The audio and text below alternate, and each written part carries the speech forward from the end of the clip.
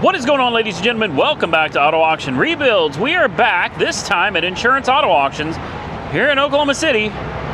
And I bought one sight unseen. I usually don't do that. Very rarely do I ever buy sight unseen anymore, but I mean, look at it.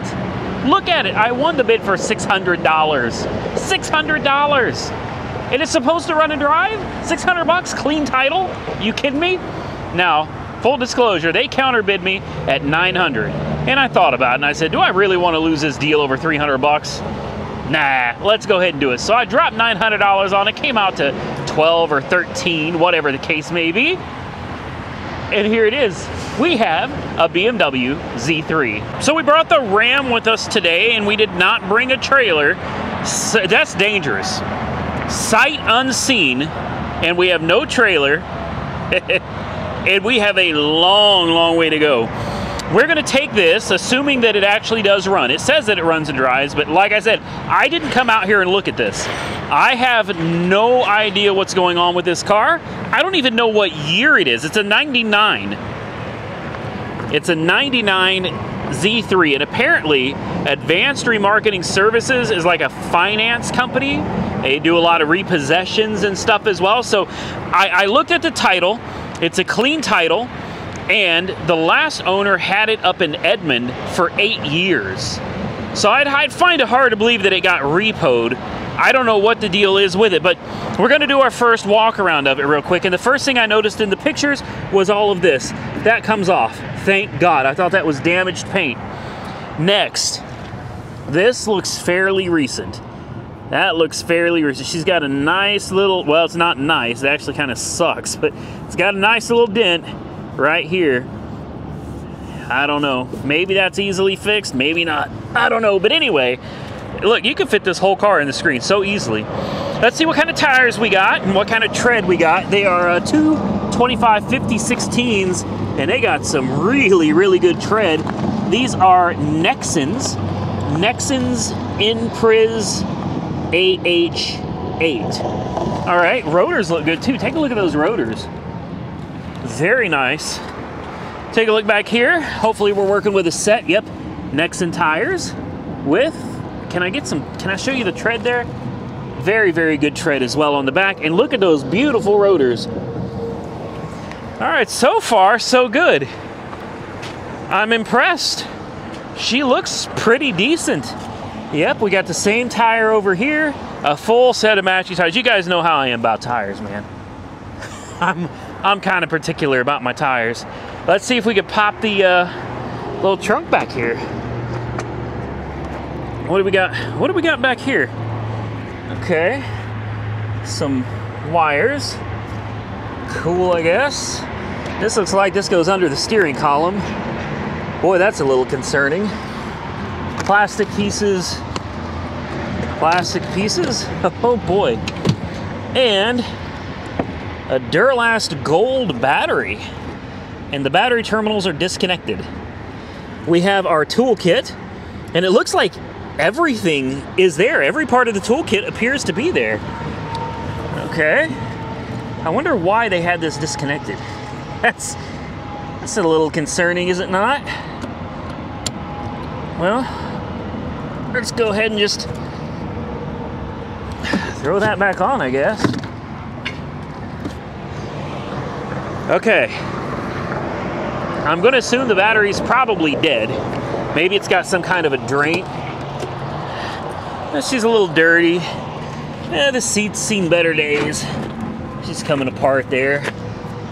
Door panels, not too bad. It is filthy, though. It is. Little ashtray right there. Got a couple of keys.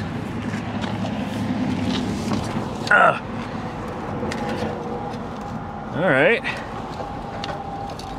It is a manual, and it is dead as a doornail, of course. All right. I'm assuming it's just a 5-speed. Where's reverse? Great, I don't know where reverse is. I think that's reverse. Yeah, there's reverse. Okay, reverse is way over and up. And then you got first, second, third, fourth, and fifth. Okay, e-brake works. Some broken plastic, boy. Genuine BMW quality, right? Looks like a manual top. We should go ahead and just open that now, right? Oh yeah. Yeah, you know we got to do that. Got to do that. Pop the hood.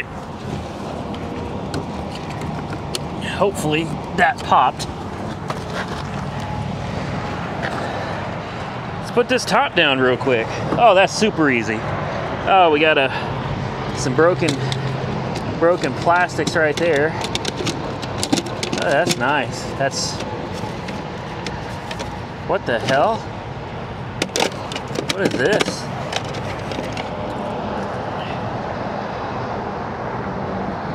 Okay, I don't know. I don't know. Woo, hopefully none of this comes apart while I'm driving. Good Lord. It's not a bad looking car on the outside. Interior though, looks like she needs a little bit of love. Okay. Anybody tell me where the hood release is on one of these? Because oh, I sure as hell don't know. We'll be back. Okay, I figured it out. For anybody who wants to know, the hood release is right there by the kidney grill on the driver's side. There she is. Like I said, I've never had one of these before. I think this thing's got like 200,000 miles on it. And I guess we could start with, she's got some good hoses. When it comes to a BMW, the first thing I always check is coolant. Because inevitably, there's always a coolant issue. Uh-oh. No, she's got coolant. She does. She has coolant. You can see that floater right there. She's got coolant. What is this? This vehicle is equipped with performance software. Before performing an EEPROM update to the engine, or if transmission EC or transmission, please call Dinan Engineering? No way. No way. She's got a tune. A Dinan tune? Ho, ho, ho. She's not stock, boys. She's not stock. Oil? Yes. That's about all I could say is yes. It's got coolant. It's got oil. Look at this engine, man. This thing is huge. I mean, you know, for 200,000 miles, not bad. What do you guys think? Let's throw a jump on it. It's fired up. Well, it's moment of truth time. I went ahead and hooked the jump pack straight up to the battery in the back there. Tighten down the battery cables. Let's see, we got an Alpine deck in here. And looks like we got an auxiliary cable. I guess question number one. Do the windows work? Doesn't do much good to have a convertible if you can't roll the windows down. All right. Okay. We're rolling in style now. 201,000 miles on the odometer. Are you guys ready for this? Ugh. Okay. It's got a clutch. Here we go.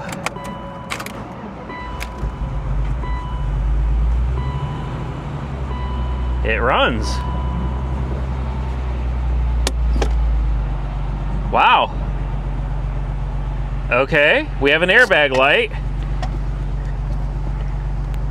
Transmission feels good. Let's see if she moves. She moves.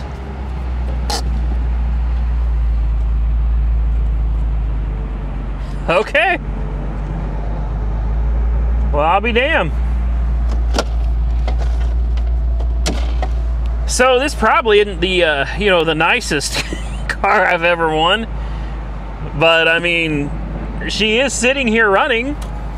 Should we try the air conditioning? I'm not gonna I'm not gonna hold out too much hope for that, but we'll go ahead and turn on the AC real quick. Horn works.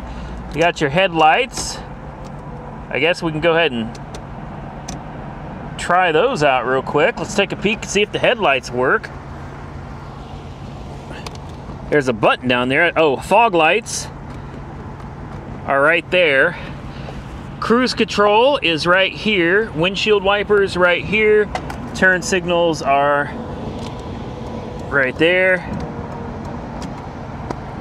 I mean, she seems to run well. She really does. Power steering works, brakes work, clutch works. Okay. You got headlights? Yes, we do. Fog light? Yep. Same thing over here. Let's listen to that engine.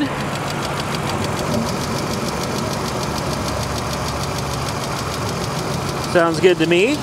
I know in the video that fan looks like it's not spinning, but in reality it's moving. That fan is spinning just fine. Okay. Well, one thing left to do, guys. One thing left to do. I can't believe I won this for $900. We're gonna take that off the window, throw it in the trunk. That way I can see a little bit better. The alternator is charging, thank goodness. So I guess we can ow, about broke a fingernail right off there. We can disconnect this. I'm gonna let it sit here and charge up this battery for a few minutes. I guess I'll go ahead and just leave this back here in case, you know, something goes wrong. We'll throw this. I bet it won't go down there. Nope, we'll have to put this like, boy, that's kind of flimsy. We'll put it right there, I guess. Got brake lights? Yep. Yep. 2.3 liter in a straight six, really? That's like the size of a 4-cylinder with a straight six engine. That's bizarre. I don't know, guys. Comment below. What do you think? What do you think? I love the color. It'd be nice if we could see the color a little better without all the dust on it. I think it's a slick little car. And since it's a manual transmission, I mean, unless something like it starts overheating or billowing smoke or gushing oil or something out of it,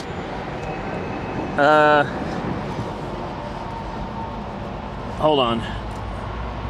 We didn't have the AC on. I'm gonna bet the AC don't work.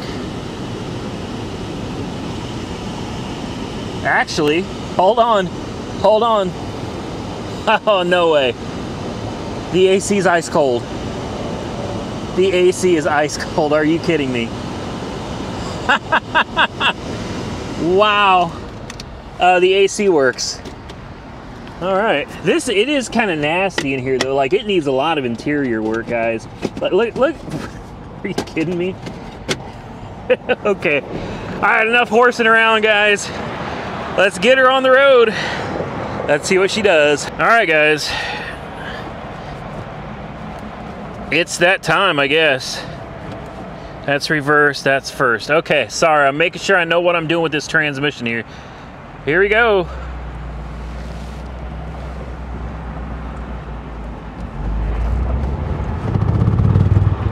Okay. She moved.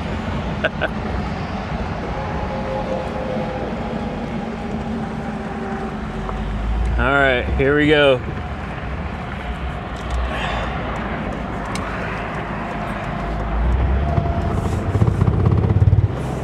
What was that?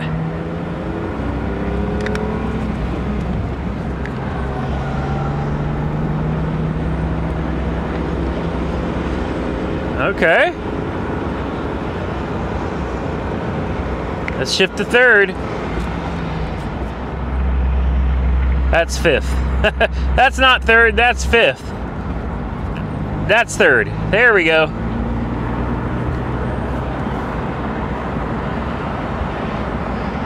Okay, so far so good. I'm honestly surprised. I always am. These things, I didn't check this out first. It could overheat.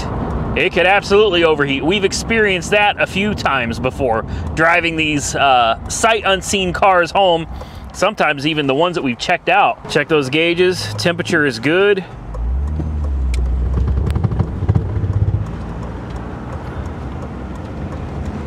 Here it goes.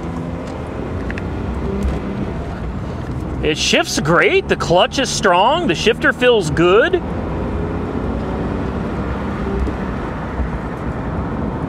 This is not bad, guys.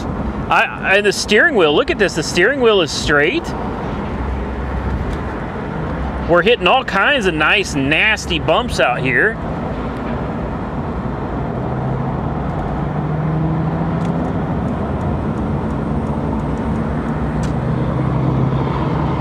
Going 45 miles an hour. I mean, I don't know what more you want for a $1,000 car. 900 bucks. 900 bucks. What do you want from a $900 car?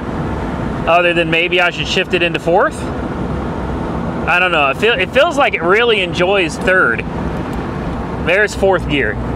A fourth gear, 50 miles an hour, under 2,500 RPMs. Okay, well, I'm not gonna count my chickens before they hatch, but so far, guys, this thing is awesome. It's a great little car. Let's continue on. We're gonna make our first pit stop at the old house, and you know, we'll check back in here in just a few minutes. Well, we've driven her almost 10 miles now, and my initial impressions are it's an impressive little car. It truly is. You feel every bump in the road, and it's not like the suspension is bad. It's not. Good Lord. The suspension is not bad on this car, guys. It really is just, you feel everything in this car. Hear that? I don't know what that is. As soon as you hit the gas from a dead stop only, there's this clunking noise that comes from underneath the car, like somewhere over there. I almost bet it's a CV axle on the passenger side rear. I'd put money on it, but we're gonna have to get it on a lift to see that. Bumpy roads, like I was saying, you feel every damn bit of it. The wind. This car's got to weigh nothing, because the wind blows you around like your paper, you know, just blowing around in a hurricane or something. I mean, it gets blown around pretty good. But with that said, she does cruise, man. Look at her. She's moving down the road just fine. No issues. I'm in third gear. It really loves third gear. Third gear's a great gear. Give her a little throttle, and she just springs to life, man. Springs to life. Oh, yeah. We're getting it, guys. We are fairly close to the, I call it the old house. We're going to stop there, just check things out real quick. And then I guess we'll get on the road and get to the new house. And then I guess we take it down to AAR headquarters. This should be fun. Well, boys and girls, it looks like she's going to make it to step one, which is the old house. Not bad. It drives great, except for that clunking when you're first taking off from a dig. Sounds like it's that CV axle in the passenger rear. But aside from that, like, no issue, man. None. Look at that. She made it. Now, I think the battery's bad. What is this thing right here is like, can we just, we don't need all this plastic crap, man. It's all junk. None of it works. We got a little temperature gauge down there. That's nice. I wonder does this Alpine unit work here? Yeah.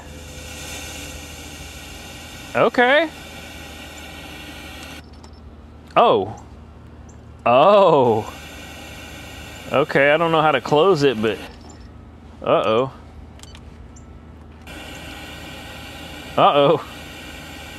Oh no, I broke it. Well, it made it here with no real issue other than just that weird clunking noise.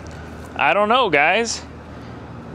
I'm honestly tempted to just send her back to the auction. It runs great. It drives great. I can almost guarantee you it's going to need a CV axle back there. I'm 99% certain that's what it's going to be. The top is a manual top. It's not power, and it lifts up and sits down with, well, with ease. There you go. I love it. I love the little thing, and I know there's going to be a lot of people, they always ask, why don't you keep it for yourself? Guys, what am I going to do with this? What am I going to do with this? It's a decent car. It's a beater for sure. I wouldn't call it a nice car. She's a beater with a heater and an air conditioner and good tires.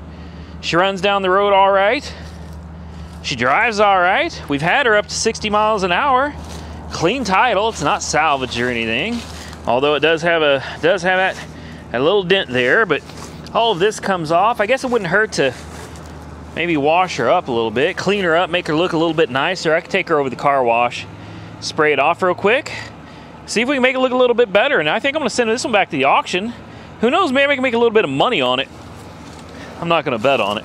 That never happens. That never happens. What is this? This is Oklahoma Christian University faculty staff. So obviously it was a teacher's car at some point. I wonder why they got rid of it. Maybe it just got to be too old. You know, you hear the cooling fan kicking on and off. I don't trust the battery. We'll find that out here in a minute. We'll check and see if the battery is going to hold up. But listen to it purr. Listen to that. She was kind of tapping earlier. As you can hear now, nothing. Perfectly quiet. That fan is just spinning. Good pressure on the cooling system.